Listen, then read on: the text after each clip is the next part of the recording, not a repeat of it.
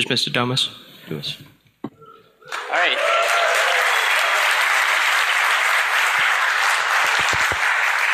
All right, thanks everyone. Let's go ahead and dive in. So the fundamental premise behind this presentation is that just because we have code running at ring 0, just because we have code running in the most protected, privileged realm of the processor, it doesn't necessarily mean that we really have access to everything on that processor. So I want to explore that idea today. But first, the most important part of any presentation, the part the lawyers put in, a disclaimer. All this research is stuff I did independently. This does not reflect in any way on my employer. This is not their opinions. This is purely my own speculation and ideas. But with that out of the way, my name is Christopher Domus. I'm a cybersecurity researcher. I've spent the last few years sort of poking around low-level processor security, and one of the things I really like about this is trying to find ways to expose secrets on processors, things that we're not supposed to know about or not supposed to have access to. So for this particular presentation, I want to look at the idea of what are called model-specific registers in x86. So these registers are used for lots of different miscellaneous things like debugging and execution tracing and performance monitoring, and you can adjust your clock speed on the processor through MSRs. You can toggle thermal controls and thermal sensors and safety mechanisms on and off through MSRs. You can adjust cache behavior with these model-specific registers. They do all sorts of miscellaneous kind of crazy things, but you can dig a lot deeper than that and start to find some scary stuff that MSRs are sometimes responsible for. For example, it is known that some undocumented model-specific registers can toggle really powerful debug features on the processor. There's actually really good evidence that some firmware is using undocumented model-specific registers to enable previously disabled cores on the processor. And if you saw my Project Rosenbridge presentation yesterday, what we saw is that some MSRs are actually used for things like toggling hardware backdoors on the processor. So there's some really incredible functionality tied up in these registers that most people don't have a lot of familiarity with. So it's definitely something that we want to investigate more. So just a little bit of background on how you use these MSRs before we get diving into some really interesting facets of them. Basically, the way MSRs work are you have to be in ring 0 in order to access an MSR. And then you access an MSR not by its name, but by its address. And MSRs have addresses between 0 and 4 gigabytes. And only a very small portion of that address space is actually implemented on most processors, something like tens of MSRs on an older processor or hundreds on a modern processor, but not many in the scheme of things. MSRs are 64 bits, and you read them with a read MSR assembly instruction, and you write them with a write MSR assembly instruction. So when I started looking into this, what I wanted to figure out was sort of like, well, how deep do MSRs go? What real functionality is there that I might be able to tinker with? So I stumbled across this patent from VIA that we actually looked at yesterday if you were here. In this patent, they casually mention that accessing some of the internal control registers, they're talking about the MSRs in this situation, can enable the user to bypass security mechanisms. For example, allowing ring 0 access at ring 3. In other words, allowing you to reach into the kernel from user land, something that should never be possible. And they go on to say, for these reasons, the various x86 processor manufacturers have not publicly documented any description of the address or function of some control MSRs. So that part caught my attention. It's kind of like the Streisand effect, right? You're telling me that, hey, there are these really powerful MSRs out there, and we're not going to tell you anymore. Well, of course, that just makes me want to find out more about them. And if we keep reading through the patent, we start to learn some other interesting things. They say, nevertheless, the existence and locations of some of these undocumented control MSRs are easily found by programmers who typically then publish their findings for all to use. Specifically, what they're concerned about here is people reverse engineering firmware, where firmware is using these undocumented MSRs. Then somebody who's reverse engineering the firmware, somebody who's looking at it, can very trivially see that these MSRs exist and figure out what they're being used for. But from a manufacturer's perspective, they've got a dilemma. They want to be able to tell their customers, their OEMs, the people using their chips and building boards from their chips, they want to be able to tell their customers about these MSRs.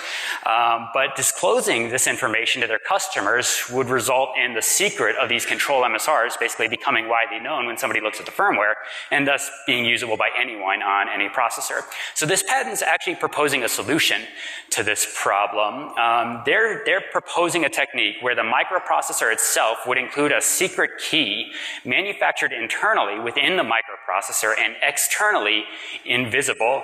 And this microprocessor would have encryption configured to decrypt a user-supplied password using this secret key in order to generate a decrypted result in response to user instructions on the microprocessor to access the control register. So they're basically saying they are password protecting the read MSR and write MSR assembly instructions for very, very special, powerful, secret model-specific registers. So that's a little bit scary from a security perspective, right? Like that's not the way I think things should be working. Basically, they're saying we're going to give third parties trusted keys to secret pieces of your processor, and you, the end user, aren't going to have access to this. So that's a little bit unsettling from my perspective. Like, basically the question then is like, well, could my processor right now on this computer have these secret, undocumented, all-powerful, password-protected registers in it? And I don't even know, because these things aren't documented anywhere, because nobody knows about this. It turns out the answer to that is yes. This has been done before, and we know this has been done before. On the AMD K7 and K8 processors, they were actually using password-protected MSRs, the exact thing just described in this patent. And this was discovered exactly like the patent was worried about. This was discovered through firmware reverse engineering. People saw these MSRs being accessed, and they saw the password that firmware was using to access them. Now, the K7 and K8 had a very simple password protection scheme. It was just a 32-bit password loaded into a general purpose register. So let's start looking at the K7 and K8 just as a case study. Basically, let's try to treat these processors as a black box. Assume we didn't know this going in, and see if we can find a better approach to identifying password-protected registers on x86. And I think that's important because we shouldn't have to wait until we've already been owned. We shouldn't have to wait until somebody else is accessing the secrets of our processors in order to figure out that this stuff exists. We should have some kind of means of detecting this kind of stuff on our own. So that's what I wanted to develop, a means of detecting these password-protected registers before other people started using them. So here's how things worked in AMD. Basically, you would move a magic 32-bit value, the password, into the EDI register. Then you would move the address of the MSR that you're trying to access into the ECX register, and then you would issue a read MSR instruction. And then a couple of different things could happen.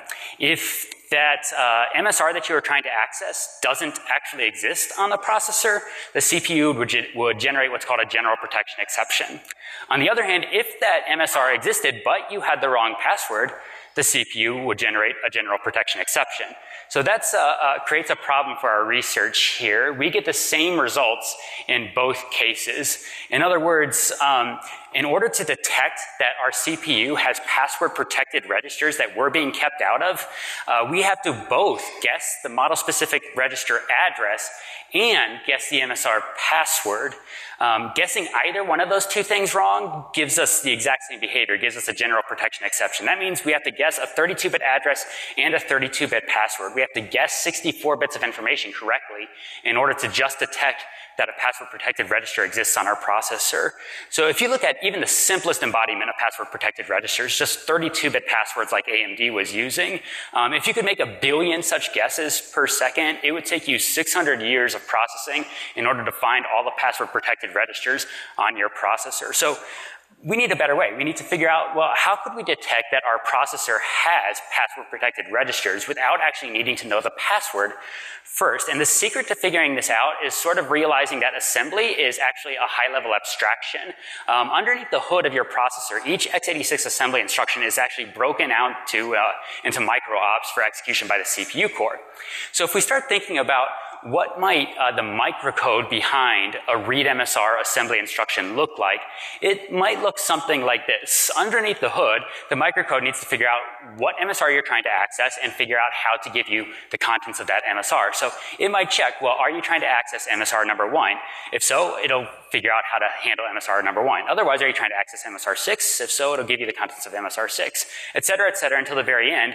If it hasn't figured out any of the existing MSRs that you're trying to access, that must mean that you're trying to access an MSR that doesn't exist, so it throws a general protection exception. You might think, well, maybe this is implemented as a jump table. We'll see some evidence coming up that this is actually can't be implemented as a jump table, but that's sort of one possible implementation for microcode behind that read MSR instruction. So we can look at a little permutation for that to see what it might look like if microcode was trying to service a password-protected model-specific register. So in this situation, I'm saying MSR number lead code is a password-protected MSR, and I'm trying to access it. So what the microcode is going to do is say, well, are you trying to access MSR 1? Nope. MSR 6? Nope. You're trying to access MSR lead code. Well, after that, then it needs to check, is your password correct? In this case, is the EBX register feed face? If so, it'll service that MSR. Otherwise, it'll throw a general protection exception. So there's a key observation here. There were two different paths that the microcode took in order to get to the same result. In both situations, it ended up throwing a general protection exception, but there are two different paths it took. So let's look at the path that the microcode takes if I try to access an MSR that doesn't exist. Let's say I try to access MSR number 123456778, which doesn't exist on this processor. It checks, are you accessing 1, 6, lead code? Nope. Then I'm going to throw a general protection exception. But let's look at the path that the microcode took if you tried to access a password-protected register with the wrong password. So I'm trying to access MSR lead code here, but I had the wrong password. Here, it checks MSR 1, 6, lead code. Oh, okay, you're accessing lead code. Do you have the right password? No. Throw a general protection exception. So two different paths depending on whether that MSR existed and or whether you had the correct password. So since there are two different paths here, the timing on each path should be slightly different. And that opens this microcode up to a timing side channel attack where what you can do is you can have a read MSR instruction in the middle, and on either side of that read MSR instruction you have read timestamp counters in order to am I missing something? Oh, okay, thanks. You have read timestamp counter instructions in order to detect how long that read MSR instruction took to access. So what that looks like when you actually execute, on the x-axis here, I have the MSR numbers that I'm trying to access. On the y-axis, I have the time it takes to access each MSR. Now the light gray lines that you see there, those are the implemented MSRs. I'm less interested in those for this research. What I'm actually interested in is that black line along the bottom. That's how long it takes to access the faulting MSRs. The MSRs that the processor is telling me don't really exist on this processor. So what we can do with this timing side channel attack, basically looking at that graph that we just generated, it lets us speculate about what the underlying microcode for the read MSR instruction must look like. Specifically, I can start focusing on variations in the observed fault times for accessing the various MSRs. So if you look at this graph carefully, if you look at this black line along the bottom, what you see is that there are these discrete regions for different groups of MSRs. And that sort of tells us that the microcode must be identifying these different MSR groups prior to checking for specific MSRs. In other words, the model for this x86 for the microcode behind the read MSR instruction looks something like this. It's first going to check, are you trying to access an MSR between 0 and 174? If so, it will figure out exactly which MSR you're accessing and service that request. Then it will check, well, are you trying to access an MSR between 174 and 200? If so, it will figure out how to service that request. Breaking things into groups like this actually lets it handle the read MSR instruction a lot faster than it would checking MSRs one by one. But if you look carefully at this model that we came up with based on that timing attack, there's something a little bit unusual about two of these checks highlighted in red here. Two of these checks we can detect from the timings that the microcode is explicitly checking for these regions, but it doesn't seem to be doing anything for those regions. In both cases, it just throws a general protection exception, and that doesn't make a lot of sense. Why on earth would microcode be checking for these regions if there weren't even any visible or accessible MSRs within those regions? Well, the only explanation for that is that there really are MSRs inside of those mysterious regions. They're just not giving us access to them. In other words, those are probably the password-protected regions on this processor.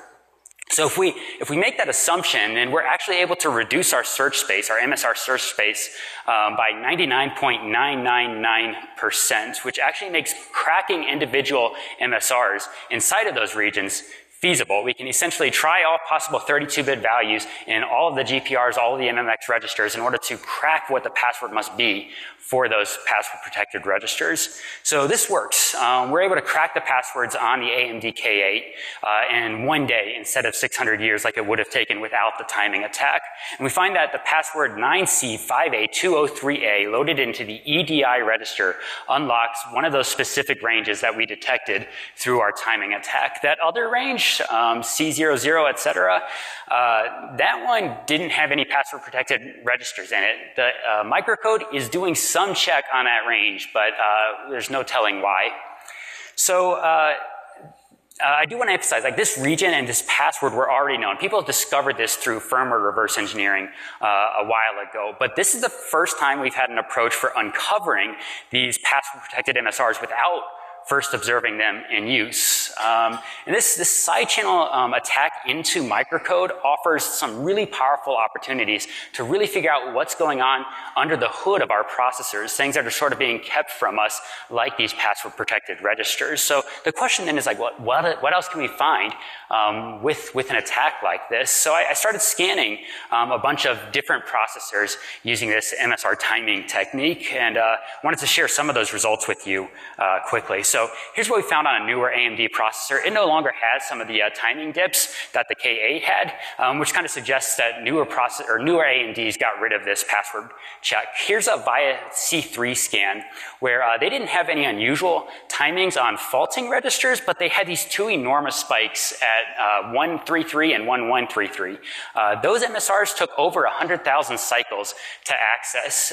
There is no feasible explanation for why reading an MSR should take over 100,000 cycles. That's 3 orders of magnitude longer than the next longest MSR took to access. That's ample time to be doing encryption or any other number of interesting things. So that definitely warrants some more scrutiny. The VIA Nano had this interesting spike on the left where inexplicably a small range of MSRs seem to be protected. Intel Atom's Intel Core i5 also had some interesting timing patterns where you can see these little blips in the fault times where basically I'm asking the processor, does this MSR exist? It says no. Does this one exist? No. Does this exist? No. Does this exist? And it thinks for a little bit and says no. It's like, well, if it didn't exist, just like all the ones right around it, why did you have to think for a little bit in order to respond? So it's really interesting behavior, and it made me nervous seeing these blips. At the end of the day, I tried running my password cracking approach on this, and I failed. I tried a lot of different things to crack 64-bit passwords. I tried other types of side channel attacks in order to detect more complex password mechanisms. I wasn't able to uncover any new passwords this way. And sometimes that's just the way research turns out, but we're still left with this glaring question. Almost all of these processors had weird timing anomalies within the microcode, and we don't have any other way to see what the microcode is doing, so we're left to speculate. So what is causing these timing anomalies? Well, there's a lot of possibilities. One could be more advanced password checks. That's exactly what that VIA patent that we looked at the beginning of the presentation was describing. It could be something like that. It could be that some of these MSRs are only accessible in ultra-privileged modes, like some MSRs are only accessible in system management mode. Intel has patents on MSRs that are only accessible to authenticated code modules. Or it could be something benign. For example, it could be that the microcode is checking the processor family, the model, the stepping. Basically what that would do, it would allow you to use one microcode update on a variety of different processor families. So that's possible too. And in fact, it kind of looked like that was probably what was happening on the Intel processors. Those little blips actually seem to align with documented MSRs on other processor families. So it's kind of nice to think, well, maybe we're in the clear. Maybe password protected registers don't really exist beyond the K7 and K8 since we couldn't find anything here. But sadly, that's not the case. At the end of this research, I had a friend of mine send me his x86 firmware database, and I wrote a little instruction grepping tool to look through for certain assembly instruction patterns. And I was very quickly able to find a new previously undisclosed MSR password. 38ODCBOF in the ESI register is an MSR password being used by hundreds hundreds of different firmwares across many different vendors. You can even find this magic number being used to access MSRs in the Windows kernel, but nobody in the public has ever seen this. So we are still in a situation where third parties are being given keys to our processors that we ourselves do not possess. I think our password scanning tool that I introduced here didn't find this because I only had so many processors at my disposal. I scanned 12 processors. I found 11 with timing anomalies, but that's obviously not every processor out there. So more scans need to be done to figure out exactly what this is being used for. It's sort of an open question right now. So at the end of the day, I really think this research is interesting, but we've raised a lot more questions than we've answered. We've found a really interesting timing attack, and we've found some suspicious things, and I think the stakes here are really, really high. It's clear MSRs are being used for lots of powerful things. They control all the details of your processor, and until now, nobody's ever had ways to look into what they were actually doing. So I think this research is really promising. This timing side channel attack on specific assembly instructions is entirely new and gives us a really cool way to sort of uncover some processor secrets that nobody's ever found before. So I'm excited about that. What I really like is for people to use this and scan their own processors. I'm open sourcing this as Project Night Shift. You can find this on GitHub, github.com/XOR-EAX. I haven't been able to get that up yet, but that should be up probably by Monday. What I would really love is for people to run this scan on their systems, send me the logs so that we can sort of collect a database of processors that have these unusual timing anomalies. And maybe when we get enough samples, we can actually figure out what the heck is going on some of these systems. Other stuff you can find there, Project Rosenbridge is the backdoor that I talked about yesterday if you were around. Sandsifter is a processor fuzzer. Mobfuscator is an interesting single instruction C compiler, and some other stuff I've tinkered with over the years. I love talking about this stuff. If anybody has feedback or ideas that they'd like to discuss, I'm going to have to step out to make room for the next speaker, but please grab me out the door here. Otherwise, you can contact me on Twitter at XOR-EAX, or if you want to have a more verbose conversation, please do send me an email. Same thing at gmail.com. So thank you, everybody. I'll be right outside.